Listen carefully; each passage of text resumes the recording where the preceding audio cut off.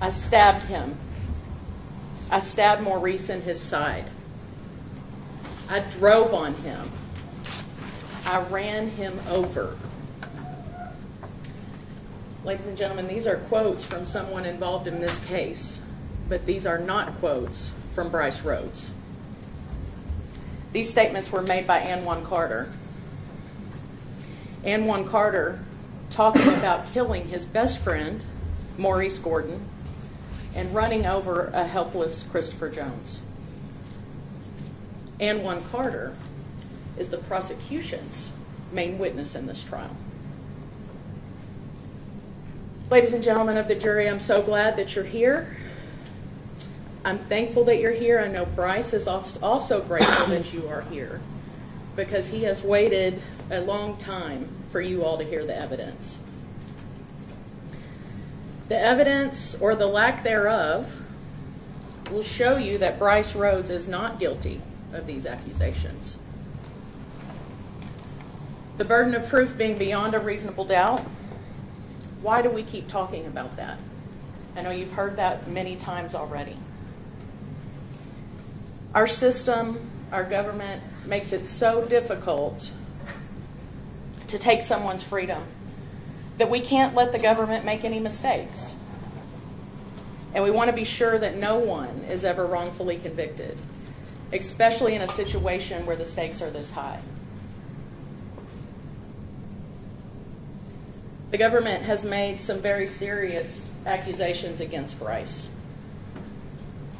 And I'm not here to undermine the loss that the families and the community have suffered as a result of these senseless deaths.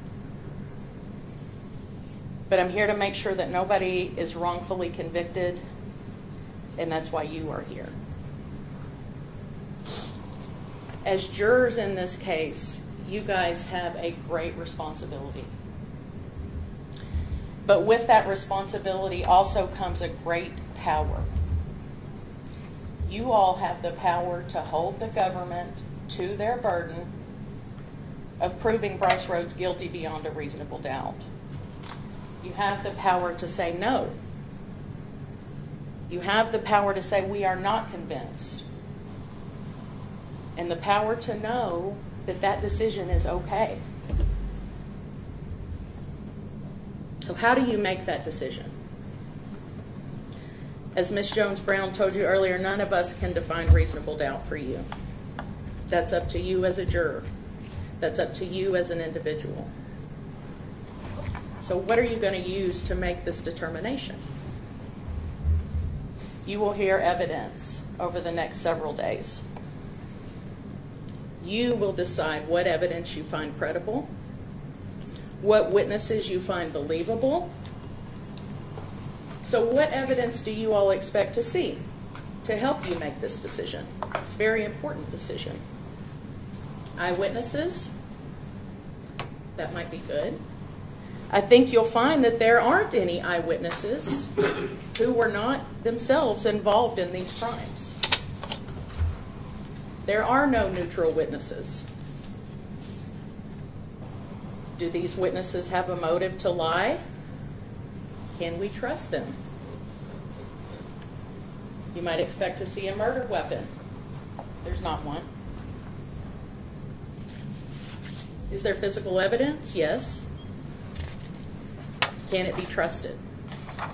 That's up to you all to decide.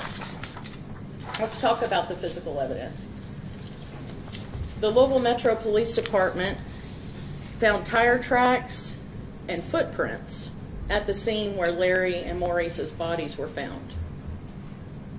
The tire tracks could not be linked to Brice's vehicle. The footprints did not match Brice's shoes. Brice's fingerprints were not on any evidence. Brice Rhodes' DNA was not found on any evidence except for on the steering wheel and the gear shift of his own vehicle. Let's talk about Brice's car. The Commonwealth showed you a picture of the Mazda. Louisville Metro Police Department searches Brice's car and claims that the entire back seat of Brice's light blue Mazda had been removed in an effort to conceal evidence of these crimes. No DNA linking Brice to those crimes was recovered in that car. You'll hear that Brice borrowed Chris Jensen's black Charger to drive these boys around. And when you hear from Mr. Jensen, note that he is not going to be able to say that anyone was with Brice when he picked up that black Charger, nor was anyone with Brice when he dropped off that black Charger to Mr. Jensen. These are things to consider. I want to give you an alternate perspective, if you will, than what the government has. Have they accused the right person, or was Brice an easy target to blame? Has the one who already committed these crimes pled guilty? I ask you all to listen to the evidence, observe the witnesses, and ask yourselves if something isn't quite right here.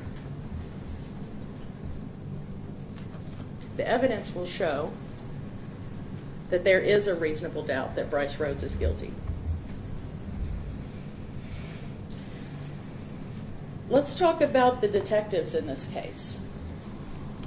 As you all know, the Louisville Metro Police Department was the agency responsible for investigating both of these murders, both scenes, or excuse me, both incidents on May 4th and then again on May 22nd.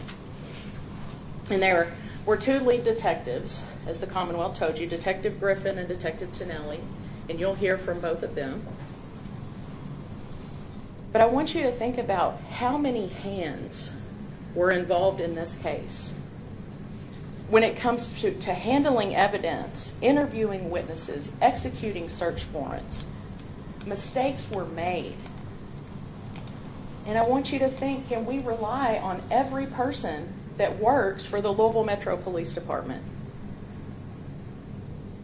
You will learn that the Louisville Metro Police Department investigated these homicides, and once again, this is the same force that murdered Breonna Taylor. Yes.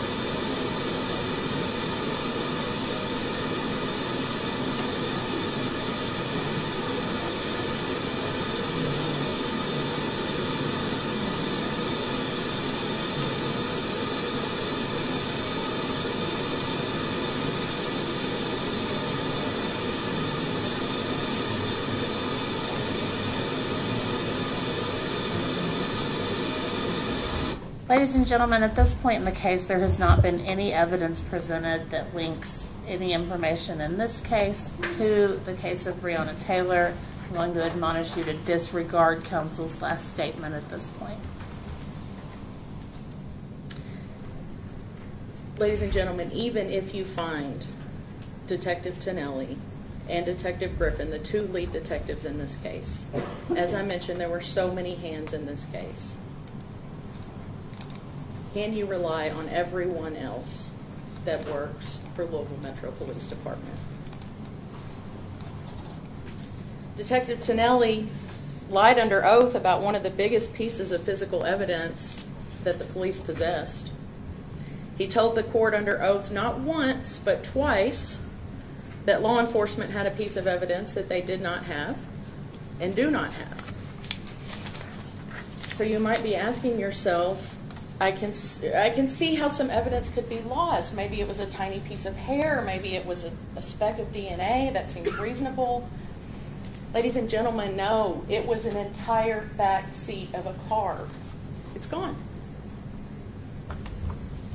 You know how I told you earlier that police stated that Brice's back seat had been removed.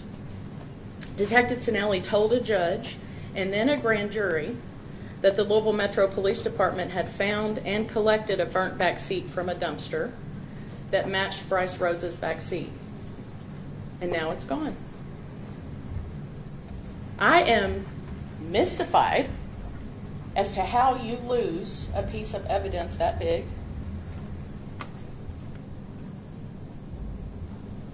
It's huge. It's a huge piece of evidence, not only physically, but to the case as well.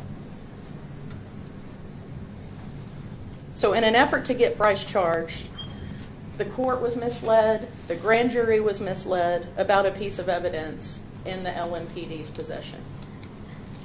Did they lie under oath about having it, or did they dispose of it because it didn't help their case?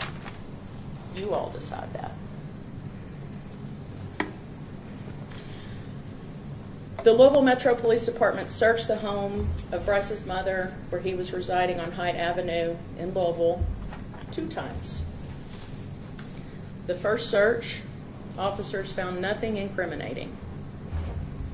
They even commented on how clean the apartment was. The crime scene unit was there, detectives were there, officers were there. It was a big search. Nothing was found. And then they decide to just go back. The officers go back, decide to search the home again, and now claim that they have found evidence that Larry and Maurice were killed there. Now there's suddenly blood there. First of all, is that how search warrants work? You keep going back until you find something, and if you don't find anything, you find a way to come back and find something. If at first you don't succeed, try again, huh? But that's not how search warrants work, ladies and gentlemen. Despite all of those officers being there, I've never seen a video recording of the search at Hyde Avenue. There's nothing for you all to watch to see what actually happened.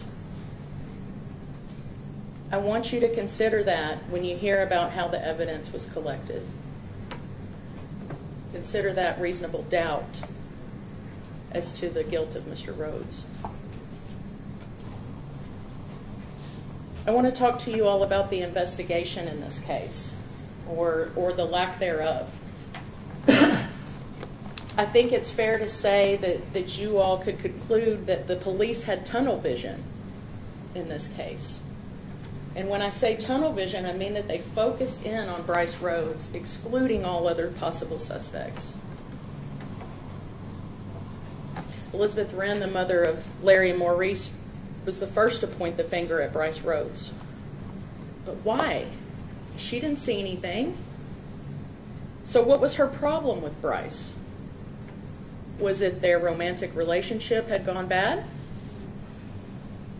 I feel for her. She lost both of her sons. She's a grieving mother, and you will see that when she testifies. But I'm going to ask you to look past that and think about the part that she played in this. Consider the reliability of her statement.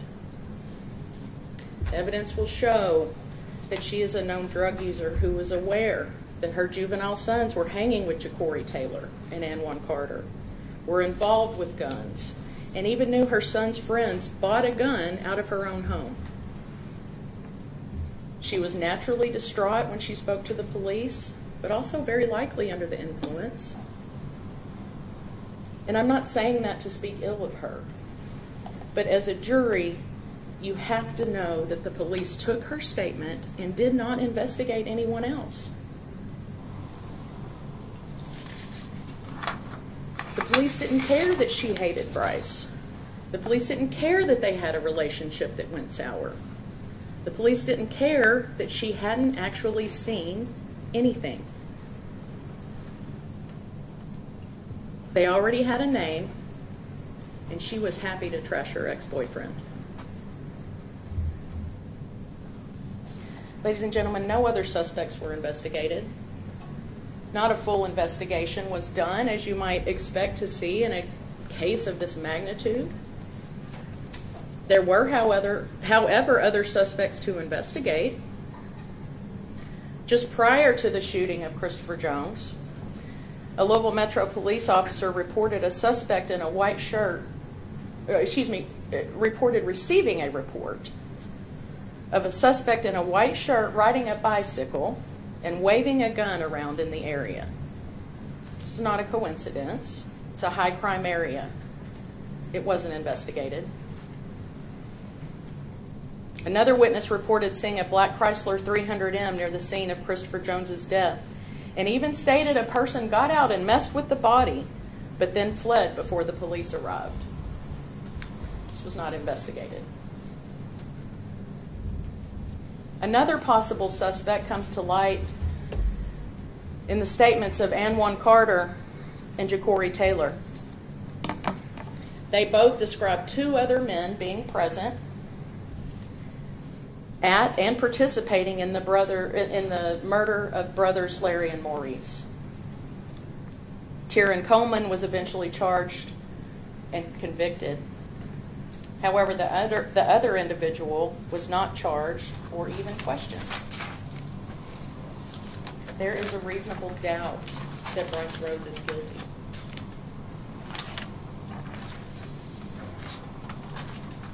There's no clear motive for Brice to have committed these crimes. The police allege that Brice Rhodes shot and killed Christopher Jones in the presence of Jacory Taylor, Anwan Carter, Larry Ordway, and Maurice Gordon. And then about 3 weeks later, the police think that Brice stabbed Larry and Maurice because Brice was afraid they would go to the police and rat. But the other two who were present are still alive. Anwan Carter and Jacory Taylor were there, and they are still alive. Does this make sense to you? And I would like to talk about those co-defendants. I stabbed him. I stabbed Maurice in his side. I drove on him. I ran him over. Anwan Carter was facing life in prison for his actions against 3 innocent people. He was facing life in prison. And the prosecution said, that's okay, we'll give you probation, but to get the sweetheart offer, you got to give us someone else. Anwan Carter pled guilty to the murders of Christopher Jones, Maurice Gordon, Larry Ordway, and in exchange for that, the prosecution was okay with probation, or maybe a little prison, left it up to the judge, if you testify against Brice Rhodes. Anwan Carter gave a name, the police took it and ran with it. Up to that point, all they had was kids killing other kids. They wanted an adult to stick it to. And here we are. 2 people have already admitted to killing Christopher Jones. Anwan Carter and Jacory Taylor. 3 people have already admitted to killing Larry Ordway and Maurice Gordon. Again, Anwan Carter and Jacory Taylor, plus Tyrone Coleman. They have all pled guilty to their murders. So why are we here then? Because in order for those men to get very lenient deals from the government, they agreed to testify against Brice. The evidence will show you all that those responsible for the murders have already been convicted and are now trying to put the blame on Brice Rhodes. There is reasonable doubt that Brice Rhodes is guilty. The evidence will show that the testimony of Anwan Carter and Jacory Taylor, who you will hear from, is not believable. Both of these men are known criminals. In fact, Anwan Carter is currently in prison right now in the state of Florida. Guess what for? Gun charges. He had a loaded weapon on him. So after he got his sweetheart deal here in Kentucky for killing 3 people, he went to the state of Florida, joined a gang, and again got arrested. He changed his statement at least 3 times to the police that I can think of. At first, Mr. Carter even told police, "I do not know Brice Rhodes. I've never been in a car with him." However, after having time to consult with Jacory Taylor, a plan was concocted to point the finger at Brice Rhodes. These two, Taylor and Carter, had a chance to get their stories together. There weren't any suspects initially after the Christopher Jones murder, but about 3 weeks later, Larry and Maurice are killed. Anwan Carter wasn't questioned until about 2 days after that incident. So all of this time, Carter and Taylor had time to get their stories straight, to come up with a plan of how to get themselves out of this. A plan to make themselves look less guilty for murdering their best friends, Larry and Maurice. A plan to blame Brice.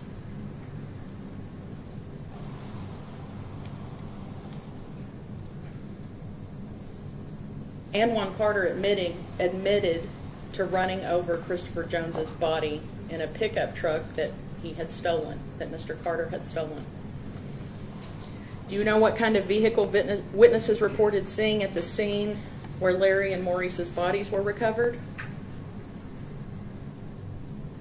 A pickup truck, not Brice's blue Mazda. Anwan Carter admitted to stabbing his best friend Maurice Gordon.